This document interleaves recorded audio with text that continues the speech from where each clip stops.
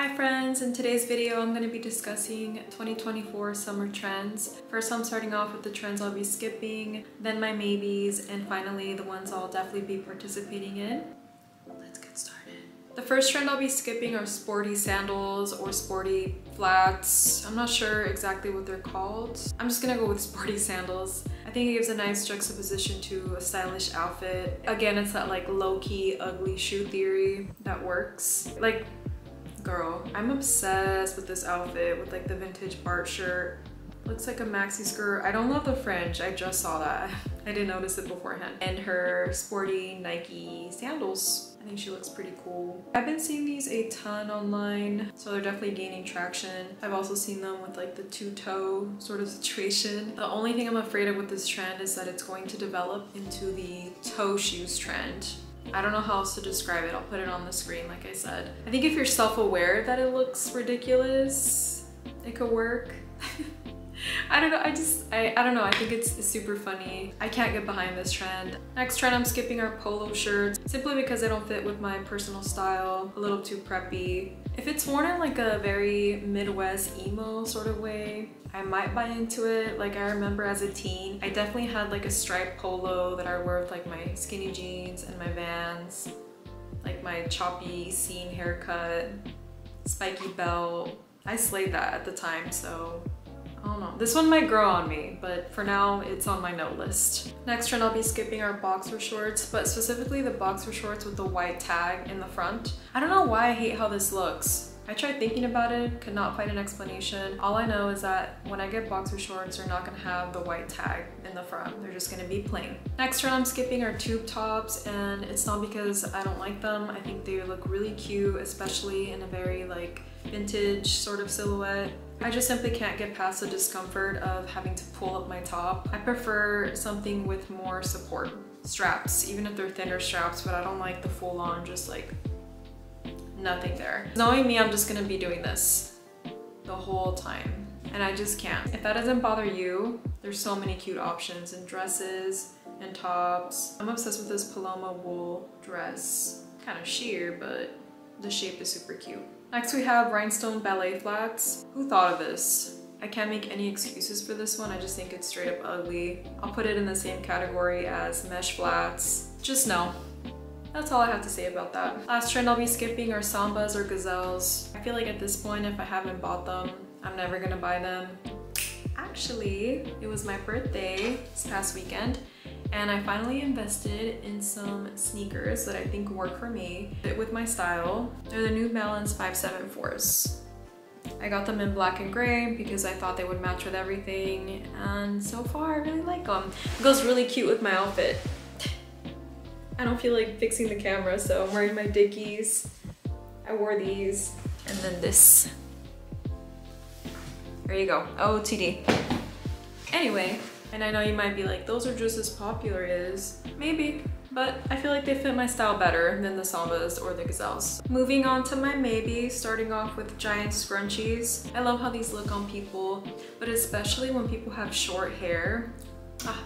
Like when they have like a tiny bun or a tiny little ponytail and then like a giant scrunchie. I think that looks really good. I'm obsessed with the like Sandy Lang one that looks like little petals. Look at this plaid one with the little lace kind of flowing down. Super cute. I'm not sure why I'm hesitant about this trend. I love a good hard and soft look. So I could certainly do like a very masculine fit and then pop on a really girly scrunchie. And I think that would be really cute. I think I have to look at different designs. I'll probably find one on Etsy. TBD on this one. Next on the maybe is cuff denim short. And I'm not surprised that these are coming back around. I feel like 2010s is coming back full force. Well, first is starting off with cuffing our jeans, and I'm sure it's gonna move on to cuffing shorts. I'm not sure about this one. I haven't done it in years and years, but when I did it back in the day, I thought it was really cute, really flattering. The only thing with cuff shorts is I feel like they dig into my thighs more than when they're unrolled, so that's the only caveat with that. Let me know, will you be rolling up your shorts this summer? Are you gonna let the hem be? I'm very curious. Next on my list are drop waist silhouettes. I definitely love how this looks. I just think I really need to try it in store, and I never see these styles like physically at a store. So I feel like I'm gonna have to order a piece with a silhouette that I like online, unfortunately. Maybe I'll try Urban Outfitters. We will see. My only hesitancy with this silhouette is that it might be unflattering on my body, but I don't know. I have a really long torso, so in my head I'm like, ooh, it's gonna put a lot of emphasis on my long torso and then make my legs look shorter while it's doing that. Maybe there's a way to balance it out. I'm obsessed with these examples, especially this blue one. Oh my god. And this polka dot version. I'm obsessed. I would wear this. And then this one from Reformation is super cute. Next we have denim dresses. I think this trend is inspired by the denim on denim trend that we've been seeing a bunch. Particularly, I've seen dresses in darker denim, like this one from Urban and Levi's, Princess Polly, and I think this last one is from Zara. But anyway, I think they're super cute, very 90s, like minimalist. I'm unsure about this one. I like it, and then it's just okay, so I think I need to sit on it for a little bit, probably for like a couple months. Maybe I'll find one at the thrift store that I could try. Apparently this last one was a huge controversy on TikTok. I don't know what's up with my algorithm, because all the videos I saw on tankinis were like, oh my god, I can't believe we're wearing tankinis now. I can't show off my six-pack. No one's forcing you to wear a certain bathing suit style. You're free to wear your skimpy little bikini. No judgment. I don't know what that was about. On that note, this trend, the tankini bikini, I like how that rhymes. The trend is a maybe for me, only because I need to try it out before I can decide. But there's definitely a cute way of doing a tankini. My favorite are the sporty ones with like the little shorts and then the little tankini top, as well as the ones that are vintage inspired. Love those. Those are the kind of tankinis I would wear versus like the very like fast fashion-y Amazon versions. It might be nice to have that option when I'm feeling a little bloated on vacation or when I'm swimming, or I feel like I want to be a little more modest for whatever reason that day. I think it's a great option, so we will see. Smee is still here, by the way. I just got tired of holding him. Moving on to the trends I'll definitely be participating in, starting off with pleated skirts, and that could be in any color, pattern, mini, midi, maxi, maybe not maxi, but mini and midi for me. Anyway, these skirts have honestly been a staple in my wardrobe for the past 4 years, coming on 4 years. My obsession with these skirts started with Zoe Kravitz. I don't know what show she was on, but it was this picture that did it all for me. They're cute, they're comfortable, you can really pair them with anything. My favorite ways of wearing them is with like a graphic tee, kind of loose button down sort of situation with Mary Janes and knee-high boots, and like, I don't know, they're just super versatile. I recently found my favorite one, this skirt here from Abercrombie, that actually has shorts built in and it's booty friendly. Another one of my favorites is one that I thrifted that I swear is probably a school uniform, but it's like a green and gray plaid skirt. Obsessed. I believe this trend blew up even more because of Sandy Lang's designs and her homage to kind of like the schoolgirl sort of aesthetic. On that same note is pleated skirt dresses. I want one so bad. Oh my god.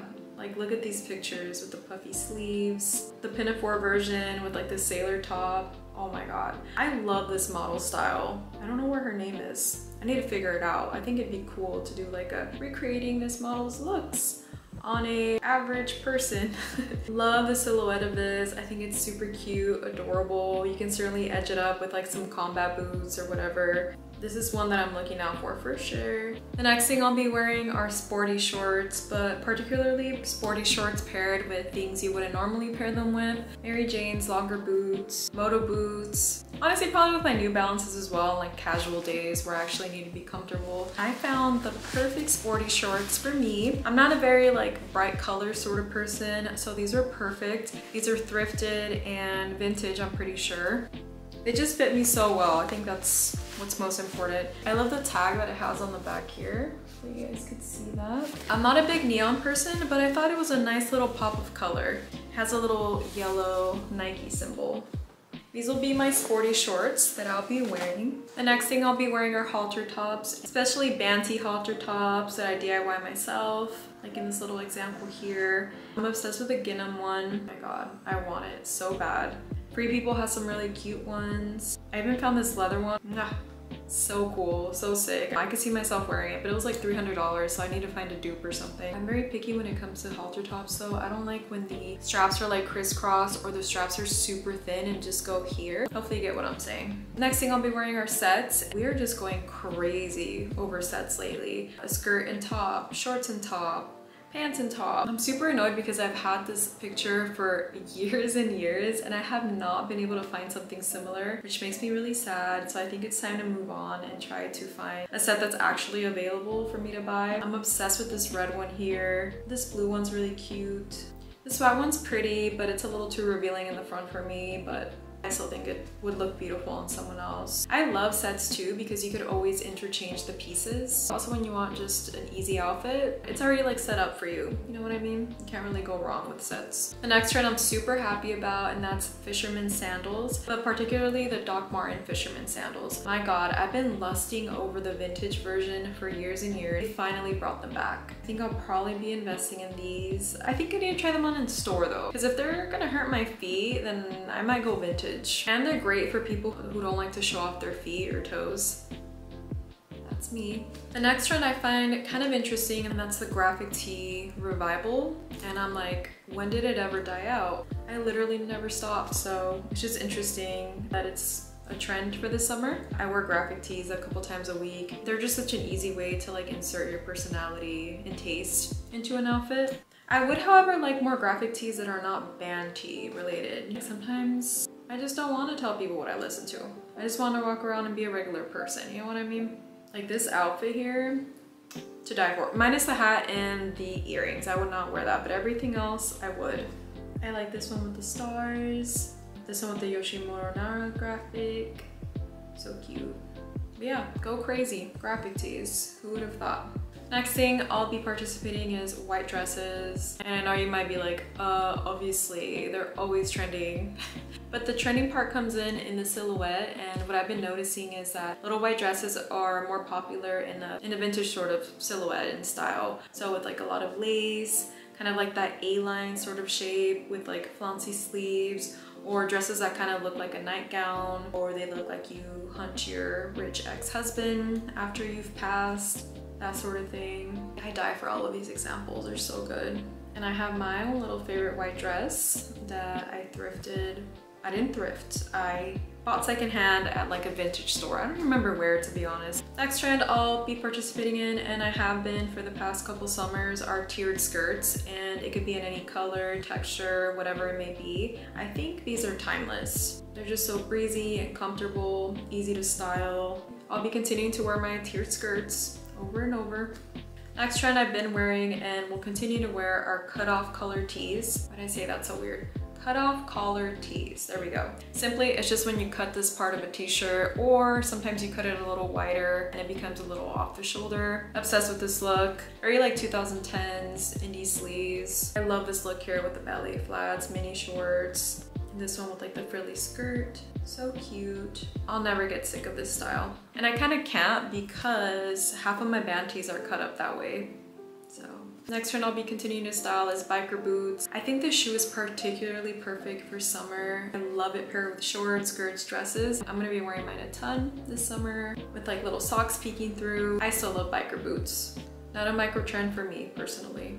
I've heard some slander that the next trend is done, and that is cowboy boots. In my opinion, cowboy boots will always be trendy, especially for summer. You can't go wrong. So I'm gonna keep wearing mine that I've had for a couple years now. Brown ones that I got off eBay. I think they add a cute quirk to my outfits. So don't be getting rid of your cowboy boots or letting anyone make you feel like, I don't know, you're not trendy if you're wearing them this summer.